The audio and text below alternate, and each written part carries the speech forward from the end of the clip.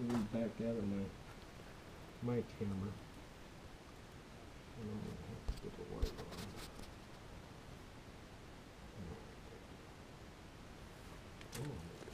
There we go. All right. See that log right above your head? That's walnut. Everything in this house was made out of walnut.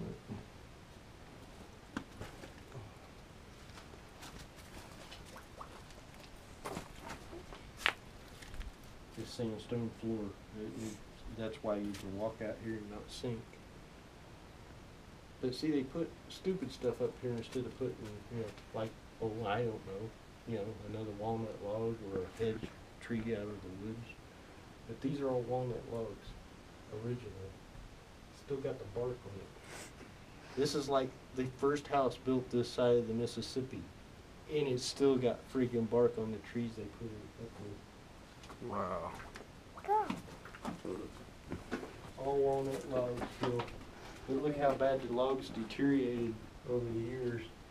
It's all hewed out, hand hewed, with freaking axes or whatever, and stuck back in. They've replaced a few with boards over there, but there's a tube right there.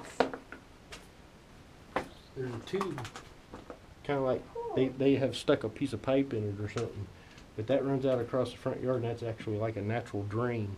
So when the water gets up to here, it goes out that drain. I dug all the mud out of here and hauled it out to the garden so I could come down here and sit in the summertime because it's nice and cool down here. But these logs, yeah, it's hard to tell you how much of that's left. And look at this right here. See that right there? Yeah. There's walnut log back under there. Runs across underneath the freaking kitchen floor. This is the living room that we're under right now. And the bedroom's on that end, that side. Okay, and of course the bathroom. Okay, that's the kitchen back in there. And if you come back over here, Shane, look. Look. It's like a heart. if you come back over here, and you look back in here, there's staircase stuff. Yeah.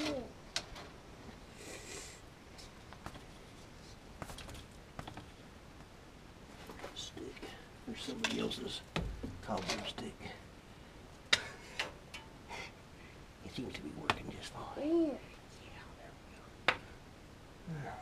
Now right there, and right there, is stair steps going upstairs where I used to have a trap floor underneath the kitchen for some reason, like the Underground Railroad or, I don't know what they had it in there for, but stair steps going up to a trap door in the kitchen, and they've got a hole here to leave. People coming in, people going out.